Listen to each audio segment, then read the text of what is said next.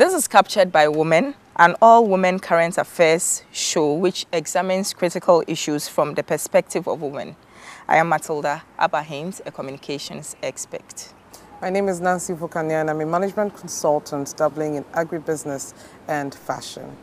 Now, here is a quick recap of our last week's show. We have seen that they can't do it for 18 years. So we are going to call the Destiny Day demonstration within 3 months if the government hasn't done anything. Yeah, the Destiny Day demonstration means that if one law, the law that protects the common trader, that is being forced to pay all taxes and all that, the other taxes, the laws in taxes works for us. The Destiny Day demonstration means that there's going to be total chaos. We are going to close the shops firstly, and this is going to solve the problem. And within 3 months, we are going to see that. Thank you. Thank you. This program is sponsored by Woodin Le Créateur. You can follow us on Woodin Fashion on Facebook, Instagram, and Twitter. Also, the program is sponsored by Emerald Sweets. This week, we look at government suspension of the concession agreement with power distribution services. And this happened on Tuesday when the announcement was made. There's been several developments to this effect, including the pre-contract and lack of due diligence, which have come up strongly. Up for discussion today is also the Founders' Day celebration that comes up on the 4th of August. A lot of controversy has gone on regarding the question of the Republic Day and changing it now to the Founders' Day. We will get into that discussion. And also on Monday, the Finance Minister presented the mid-year budget review. And so we look at the aftermath of the presentation and what has happened so far. The spin is up next when we come back from the break.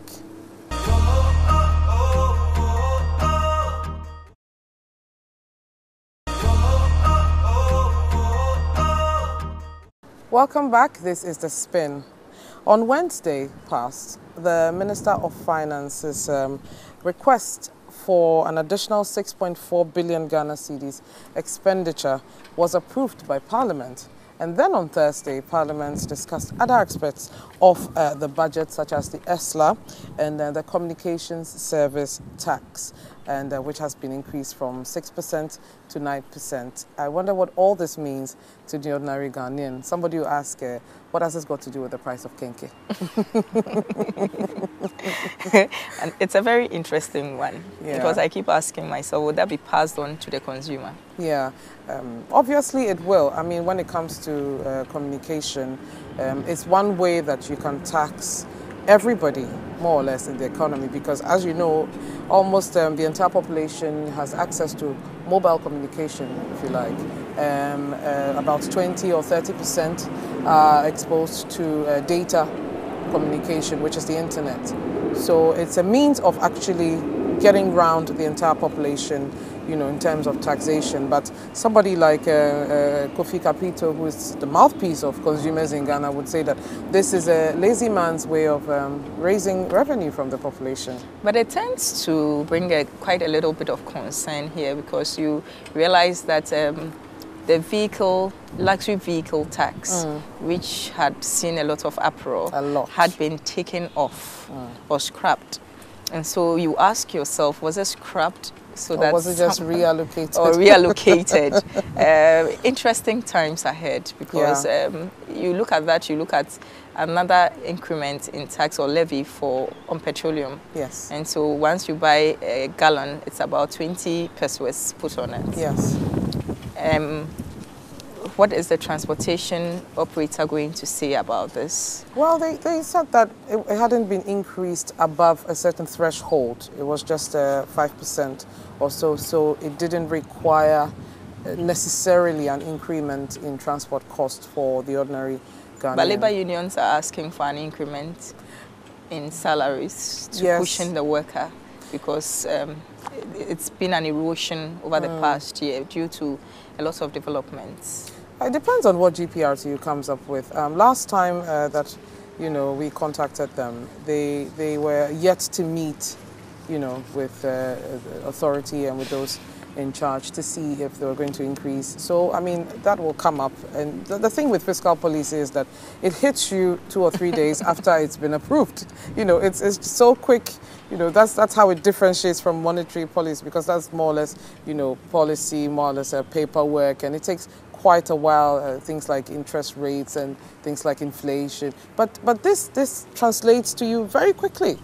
Absolutely. It's almost, you know, as if... That's the reason why you ask, what does it have to do with a ball of cake? Yeah, because it's got a lot to do with it. And you know, not GPRTU doesn't necessarily even have to come up with communication to their members, and people already start increasing fares anyway. You know, it happens with, especially with the trotros, you know, they just go ahead and say, oh, yato petrol. No. So automatically then it goes up. So the kenke seller has to pay more for transportation. So automatically then she's passing it on to her buyers. Well, obviously these are ones that you don't see coming in hugely. You don't see the money that you're paying, but obviously you're going to be paying for the taxes and the levies. So we just have to brace ourselves.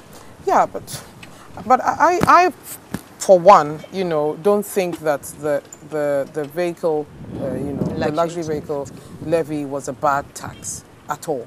I think it just wasn't properly packaged and it wasn't properly executed, if you like, because it exists elsewhere, and I feel as if we just picked up the concept from somewhere, but we didn't really package it as we should have. I mean, the person that drives a Ferrari or a Bugatti, it's not the same as the person driving a Toyota Tesla or let's say any of the truck, basic any cars. of those basic trucks that people use in their farms and so on and so. It's not the same. There's a way that we should have done it, you know, where we tick certain boxes, not just engine capacity. I think that was quite shallow in defining what a luxury vehicle means. It should have been executed at points of entry, and then when you're going to renew your roadworthy certificate, that was fine. But I think it should have been packaged more efficiently, and then it could have worked, because I feel as if, clearly, like you said, it's just been put in other places, and I think we're going to feel it some more. This time, everybody else is going to feel it. Including the person in the village. everybody. Okay. All right, viewers. We've just finished with the spin, and we've discussed the budget and its aftermath. Share your thoughts, share your views, and go on our social media at TV3. Coming up next on Captured by Women, the PDS and government brouhaha.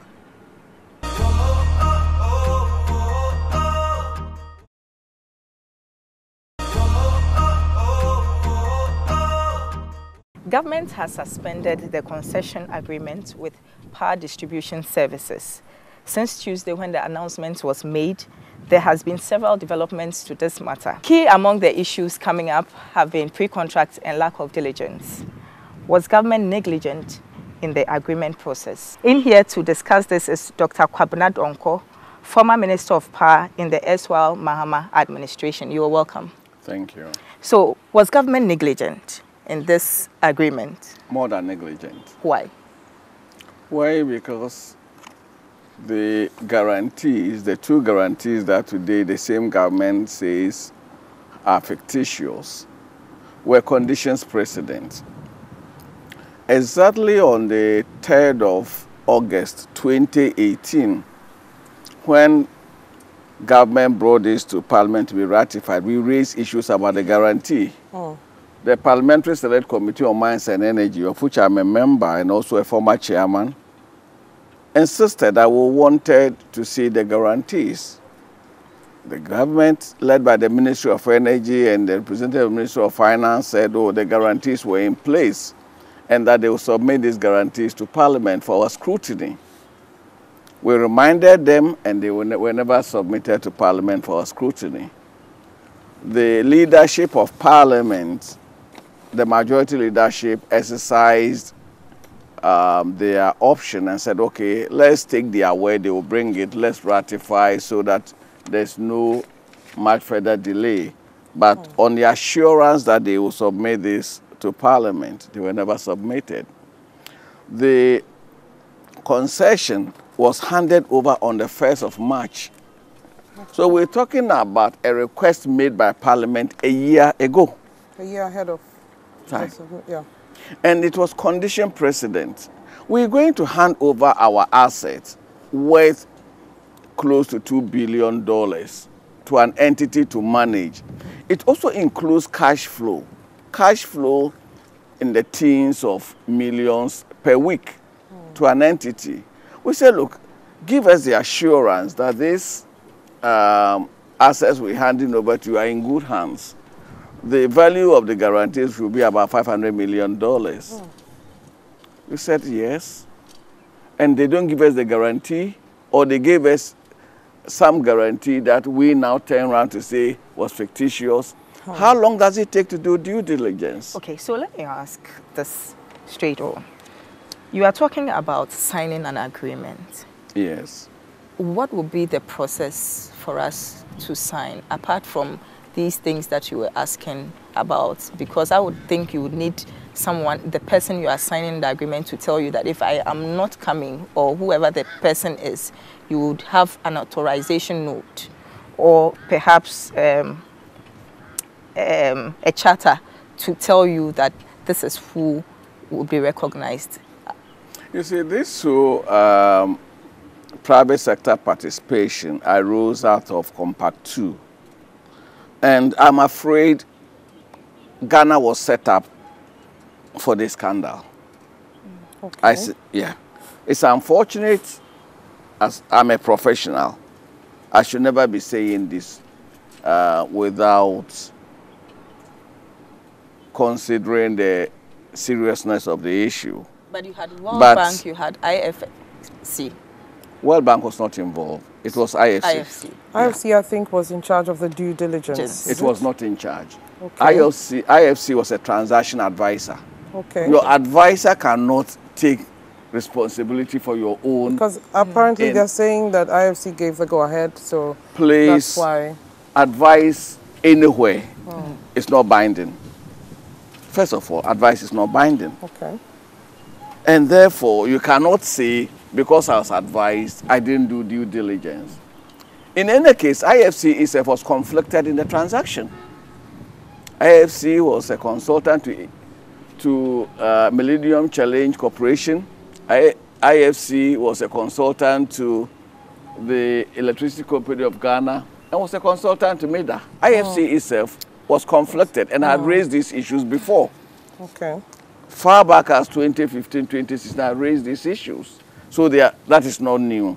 But that is not the issue. Were we restricted from doing our own due diligence as a sovereign state? Nothing, nobody restricted it. We were expected to. Yeah, but some other people are of the view that, you know, there was a time factor and we were limited by time, hence the rush into this sort of deal. It's cock and bull. We want to shift the blame to bodies that at best their blame should be secondary. Okay. We have primary responsibility. It does not take more than 3 working days in today's world to do due diligence. You have an instrument, whether it is a standby instrument or a direct payment instrument. It could be a letter of credit, it could be a standby letter of credit, it could be a guarantee. Right. There are systems in place, there are institutions in the settlement institutions that will verify this in less than 3 working days. So where is the question, where does the question of time come in? They came to Parliament. Parliament ratified this on 3rd of August, 2018. So where is the time? Look, I say this whole thing was set up for a scandal because of even the tendering. Before the change of government, the terms were that companies that there should be an international competitive bidding, and that the consortium must have minimum 20% Ghanaian content, local content in the consortium. So a number of big boys, including EDF of France, a number of big boys came in, joined the tender. And then come change of government, suddenly Ghana comes back to say, no, we are no longer accepting 20%, we want 51%. Right. Immediately you cross that 50% mark to 51%. The company is no longer an international company. No. It becomes an indigenous company by definition. And who were the entities in this new indigenous 51% holding? There were entities, none of which had any expertise in power distribution. Yes. Cobbled together overnight. About five. Cobbled together overnight. Is it surprising that we didn't do due diligence? And we had time. Whose responsibility would it have been to do the due diligence? First and foremost is the Minister of Finance. The Minister of Finance is the shareholder of ECG on behalf of the good people of Ghana. All right. The Minister of Finance signed the compact on behalf of the Minister of Ghana. So first and foremost, the Minister of Finance should be held responsible for this, for the damage to our international reputation. Secondly, there's a sectoral minister who oversees the sector. ECG falls under the sector. He brought this to Parliament, and he assured Parliament that the documentation will be made available. So he should have responsibility. MIDA, the statutory body we set up purely for this, under the office of the president. What were they doing?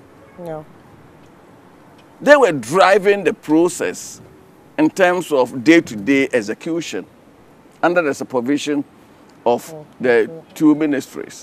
The Attorney General is the chief legal advisor to government. No agreement. And mind you, compact was not an agreement. No. The Americans agreed it wasn't an agreement. It was a treaty. Okay. How could we operationalize this without the Attorney General ensuring that all the boxes had been ticked? Collectively, we either went to sleep, we're either inept, incompetent, or playing greedy. Because, I mean, this is so childish.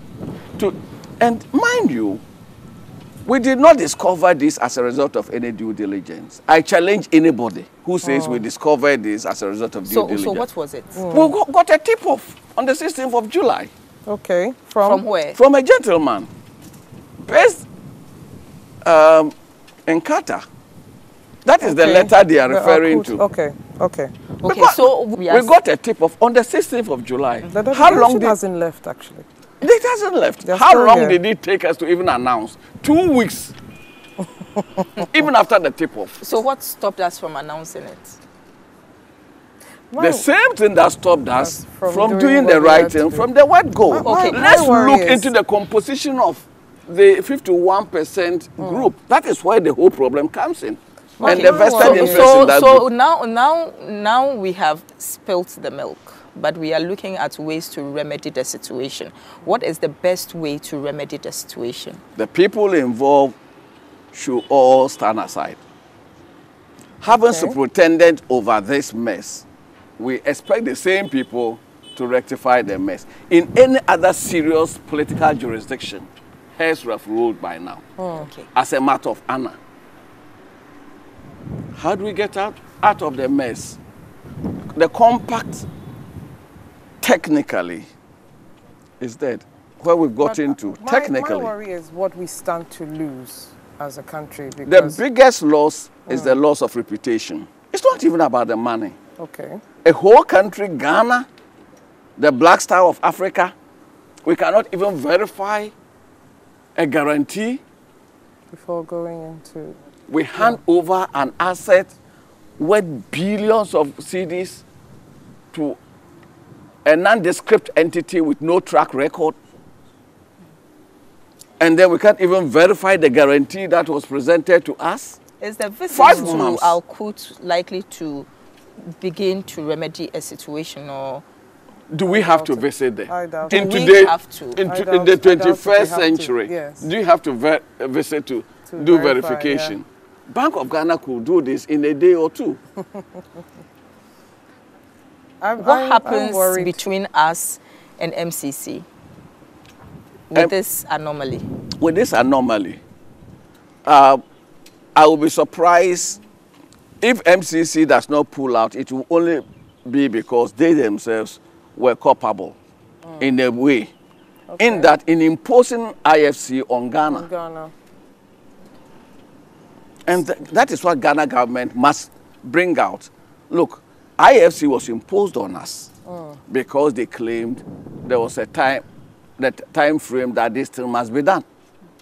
And when I raised this, even as minister, that why should the same entity be a transaction advisor to MCC, be a transaction advisor to Government of Ghana, to MIDA, to ECG? But does this mean that if we lose out, we may lose out on Compact 2 at this point? It's a possibility. There's a possibility. It's not a certainty. Received over $300 million. Yes. So that means that we will lose out on Compact 3 then, if we're not able to go through with Compact 2. Well, we'll have to do some serious introspection. Can we do without the Compact? The Compact itself is not injecting much. Not that much when you look at the Compact itself is not injecting much. You know. It's the leveraging. Yes. Having created this mess, can we look for a silver lining? PDS should never have been given the facility. Look, when the big boys like EDF pulled out, because look, if you now tell me that I cannot have majority equity interest in the concession because local companies must have 51%, the reputational damage. Yeah. Because I lose control in the boardroom. Right. So all the big boys pulled out. They were left with two companies, this one and the BXC. Yes. We disqualified BXC. So basically, we cook it we for... have one company, literally. So even the benefit of international competitive tendering, we lost it. Lost it, yeah. So with the case that we were making for local content, with this development, can we still stick to local content? Not 51%. Not 51%. So what percentage would be ideal? The original was 20%. 20%. So that at least as a country, we get a look into the boardroom. With 20%, we have boardroom representation. With 20%, the local entity will be able to learn from the foreign entity. And the requirement was not just any foreign entity, an experienced operator with experience across different jurisdictions. We threw all that out because we wanted a particular company to have it. You've asked for the officers who supervise this to stand aside. Yes. Where do we begin from and with who at this point? I named them. The first person is the Minister of Finance. The second is the Minister of Energy. The Chief Executive of MIDA. The AG. The AG? The AG. The AG is the Chief Legal Advisor.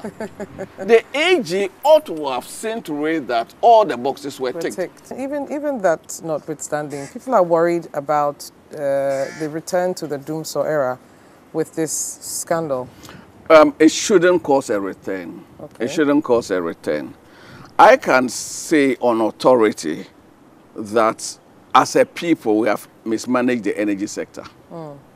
If you look at the figures the Minister of Finance was quoting, those debts are not energy debts. No. More than half of those debts are owned by government to ECG, MDAs, who have not paid their bills. So it means ECG doesn't actually need anybody to help it manage itself.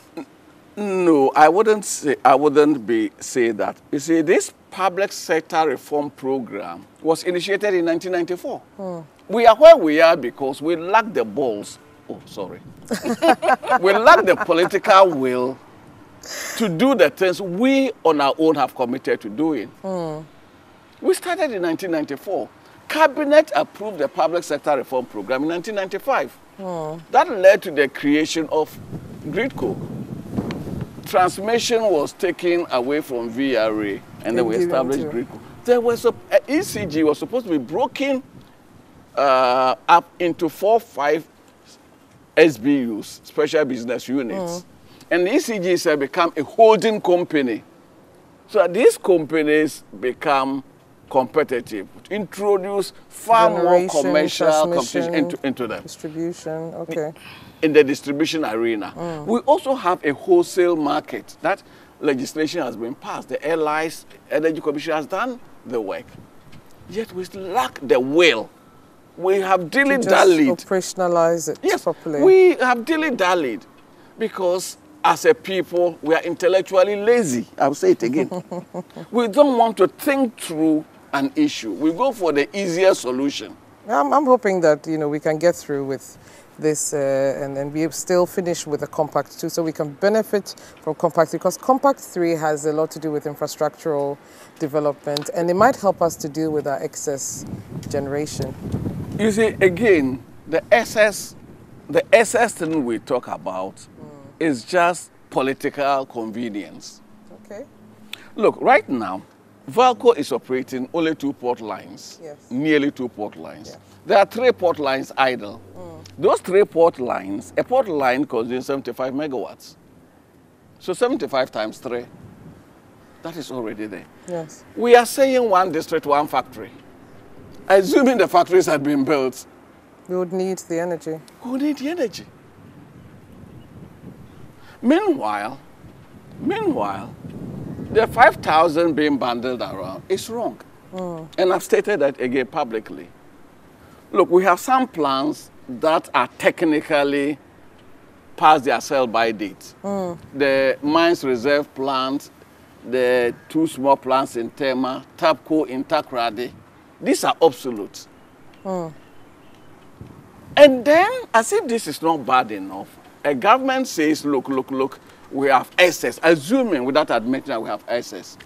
Some of the existing ones that are due to expire, do you go to extend them? No. There's no logic to what we do. It's more about political convenience. But do you agree that these problems have existed for a long time now? They are not in government before. They are not new. Yes. They are not new. For example, the indebtedness. We went for a whole Eurobond. We spent part of the Eurobond paying for electricity. We set up ESLA. We use part of ESLA to pay pension. Yes. We lack the will to carry through what we commit to do. Okay. So back to PDS and the and this whole brouhaha. Finally, as you leave us, what word of advice do you have for government of which you yourself are part of as the legislature? We must at all times put the interests of Ghana first. There is a cabal that have monopolized the energy sector and refuse to let other intellectual thoughts come into it. And it's become politically so expedient to play football with it. But energy drives the economy. Energy drives development. The people of Ghana have also been too docile. Excuse my language. We have allowed people to play what in my hometown in Yeji we call Chaskele with the energy sector, rather than have a program committing to follow through the program, and even before the program, thinking through the program. For example, government comes, 70 to 80% of all the payables in the energy sector are dollar denominated. Yes. The 90 to 95% of the receivables are CD denominated. So that in itself causes a problem. A new government can say, I've reduced tariff. So the balance sheet of the entities expand. The deficit expands. Now we come back to say, oh, there is energy sector debt. Didn't we know there was debt when we were reducing? I mean, what were we thinking? Yes. Looks like we go around in the same circles. All right. Thank you very much, Dr. Kwabena Donkor, for coming through to explain further and giving us insight into this. The pleasure is mine. Yes. We've had Dr. Kwabena Donkor. He's the former Power Minister in the Eswal Mahama administration. Coming up next, 4th August is a Republic holiday to mark Founders Day. We have special guests to help us understand the issue.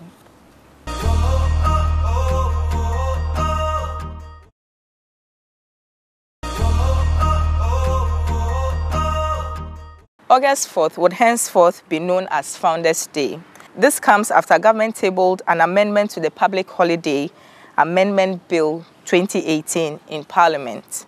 How relevant is the day, and is it even necessary?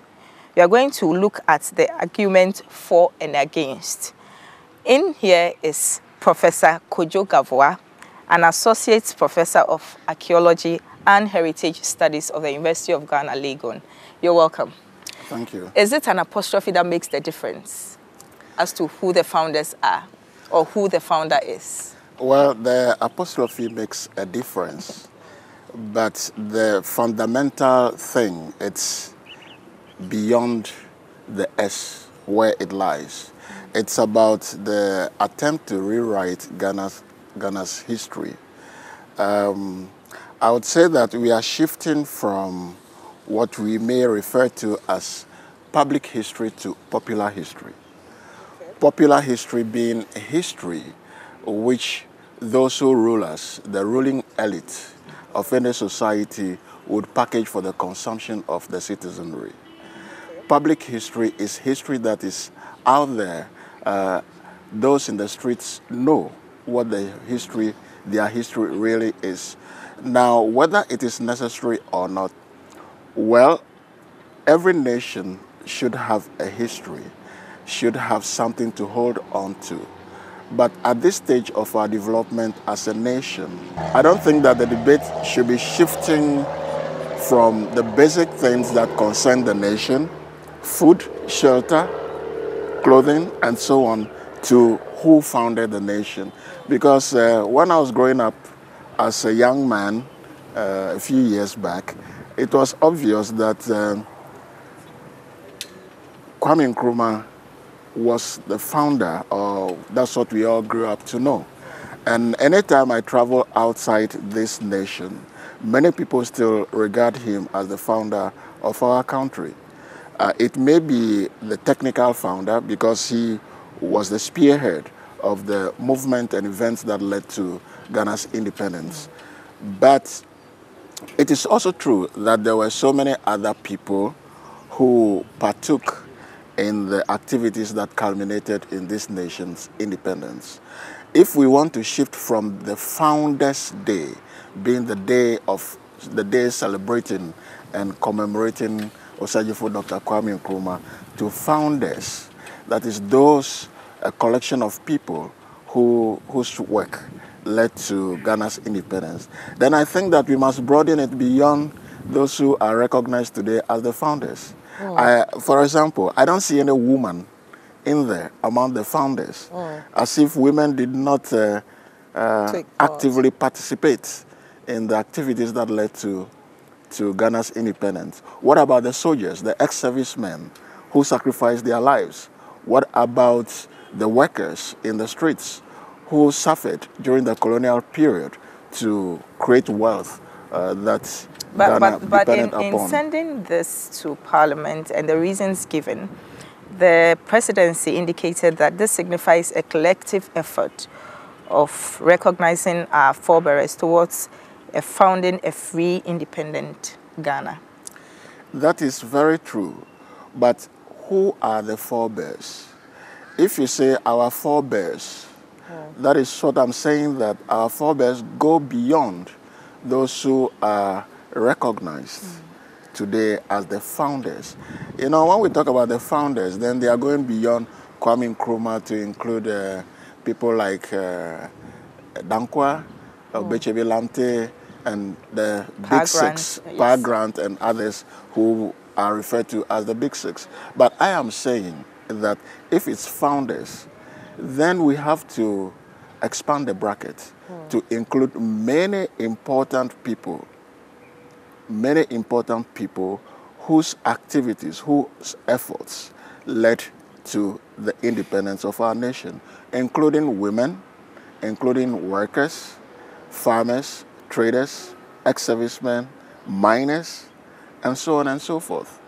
But short of that, then it appears as if we are only recognizing a clique of people, an elitist group, whose work probably was not in the interest of the majority of Ghanaians anyway. Okay, so you mentioned the fact that we are trying to rewrite our history. Yeah. Are we writing it for positively, or this is going to affect us negatively? Well, in the short term, it may be positive for those who are rewriting it because it serves their interest, it serves their cause. If you write popular history that serves factional interests or serves certain tendencies, in the long run, it will be rewritten. It's like having a monument. If the monument appeals to only a faction of the citizenry, that monument would be inviolable in the long term. So if this history is history that appeals to a cross-section of Ghanaians, then it will stay. But I see this history as one that will be rewritten again. And the question is, how many times are we going to rewrite our history ourselves? Would it be reconciliatory for us as a country, because we are looking at moving forward and ensuring a developed country? That is exactly the point. Is it reconciliatory? Once we have controversy, this particular day is contentious. Many people have spoken against it. Okay, that is why it is not reconciliatory as it is supposed to be. I don't think we had anything wrong with the Founders' Day as we had it celebrated. But to have a new Founders' Day with a shift in the apostrophe becomes contentious. That is what I'm saying. But what is the contribution? I'm thinking that there was nothing wrong with celebrating Republic Day, for example. I think that, you know, celebrating, for example, Nkrumah's birthday on the 21st of September is equally great. What I think this was intended to do was rather to include all of the important people that you mentioned. Do you not think so? Exactly. I am not against Founders' Day. Okay. Okay. With the basic understanding as explained to Parliament. But I'm saying that if we are going to celebrate a collection of people whose efforts led to Ghana's independence beyond one person, then the bracket must be widened. Do you think the bracket is too narrow? It is too narrow, extremely narrow, and it's only limited to the elite of the period. I am saying that then we have to include important farmers, right? Important market women, important ex-servicemen, exactly, important miners, those whose sweat and blood actually led to our political, or let's say legal independence, because economically we are still not independent. So what happens, what is happening with your institutions that have to rewrite our history? And so if we are rewriting it and we want to rewrite it and not come and rewrite it again, then there are institutions who should make sure this doesn't happen. Yes, there are institutions. The humanities of the universities, of the various universities, should be at the forefront of writing, revising, and rewriting our history. But where there's a disconnect between the academic institutions, the intellectual base of the country, and the political institution, then we have such problems. Because this, some of us see it as a purely political decision without input from the faculties that need to digest the issues carefully and recommend to the politicians to work on. And that is the challenge we have today. This goes to say that then there's a disconnect. There's a disconnect. So what's the way forward then?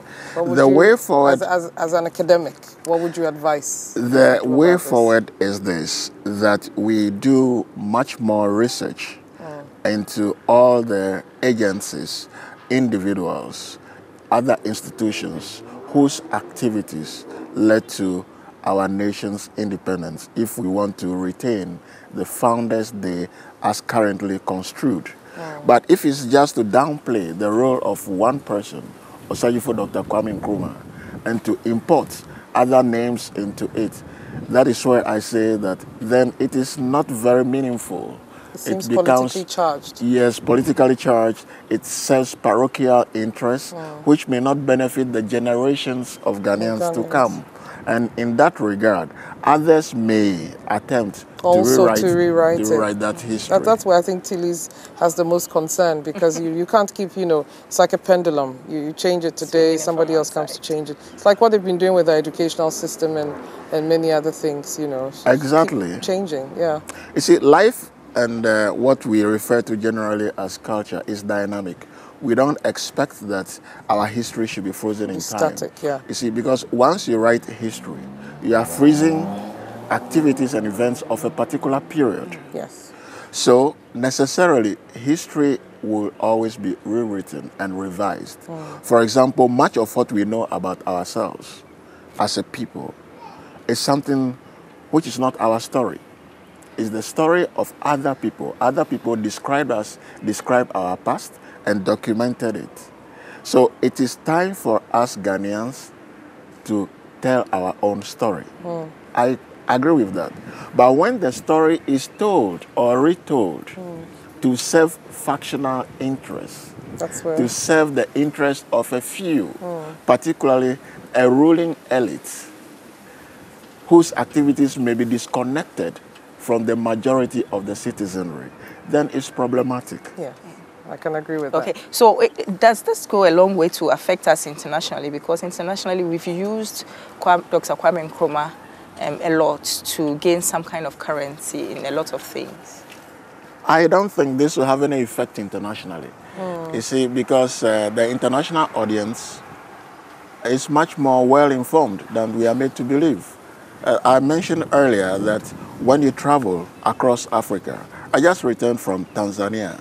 Okay, and then elsewhere, I was in Egypt, I was in Uganda, I was in Nairobi, I was in Senegal, just to mention a few countries in Africa. And then beyond the continent, when you mention Ghana, the first major name that comes is Osaji for Dr. Kwame Nkrumah. Kwame Nkrumah's Ghana. Okay, so whatever we are doing here, I think is just to tickle our fancy within the country. Internationally, it won't have much effect because the truth stands. Okay. All right. Thank you very much, Professor Kojo Gavua, Associate Professor of Archaeology and Heritage Studies at the University of Ghana. Thank you for coming through. And thank you, too, for having me. You're welcome.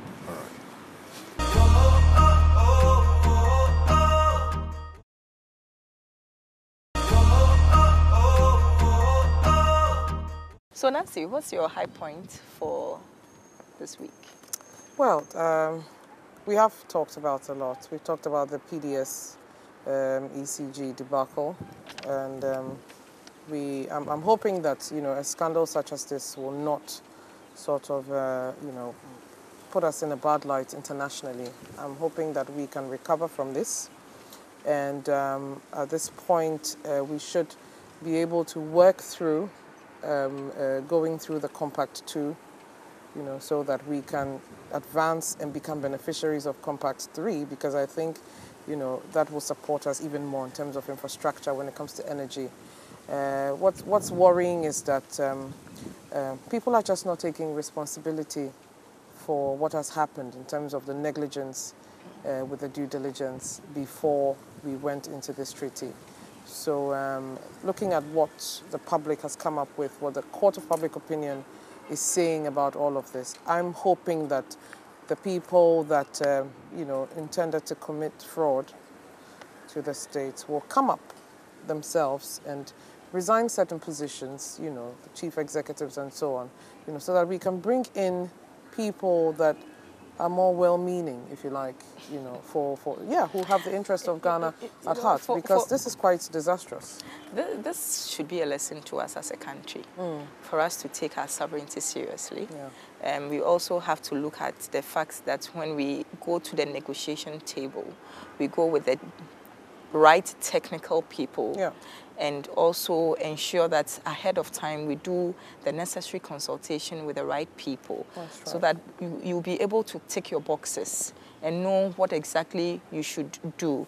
And perhaps even have these people on the team itself, so that by the time you finish with the agreement, you know Ghana is walking away with so much rather than a little.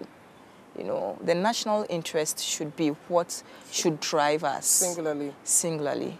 And I mean, that's for me is what I am taking away this week. And also I think that this thing of amending of contracts and treaties should be brought to the fore, because it looks like things were done, you know, under you know, the table, and you know, especially let's say the local content bit, which was moved from 20% to 51%.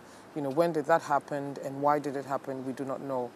So for me, I think that, you know, we require more transparency and accountability from the people that we put in government to serve us.